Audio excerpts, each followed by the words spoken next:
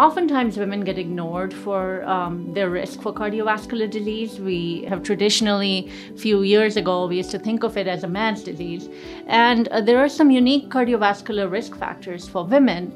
It's just as important for them to know that they can also have heart blockages and cholesterol buildup. So they also have to pay attention to their diet, their exercise, their lifestyle throughout their life. What's unique about women is sometimes during pregnancy, which is one of the first times that women present to a hospital or seek medical attention, we can sometimes identify unique risk factors that are highlighted by complications during pregnancy. So it's very important for women to take an early approach towards trying to prevent heart disease.